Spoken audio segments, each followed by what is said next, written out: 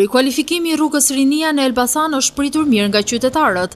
Ata shprehen se këto investime do të shërbejnë jo vetëm bizneseve aty, por edhe vetë banorëve.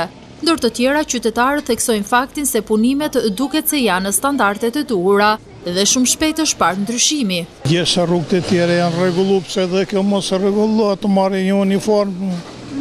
Më kuptoni, tash është e nevojshme, sa e nevojshme. Tash mirëqenia këtu e popullit tash rrit. Them që do të lëvizet edhe këtë edhe më tepër në fakt, sepse kur bëhet rruga dhe diçka ashtu ka një dhe tjetër i farkënaqësin vetvete. Shumë i nevojshëm ishte. Patjetër, të shërbej. Duhesh. Me që u hap do bëhet mirë. Mirë bëhet, keq nuk bëhet. Ata kanë menduar që çdo gjë do bëhet më e mirë. Më mirë është. Duket se Elbasani është kthyer në një kantier ndërtimi pasi jo vetëm në qendër, por investimet kanë nisur edhe në rrugët në periferi. Rikualifikimi i rrugëve është ndër prioritetet dhe premtimet e Bashkisë së Elbasanit. Vetë kreu i bashkisë, zoti Sejdini, në lidhje me këtë çështje, është shprehur se ndërtimi i rrugëve në lagjet e Elbasanit do t'ju vijë në ndihmë qindra banorëve.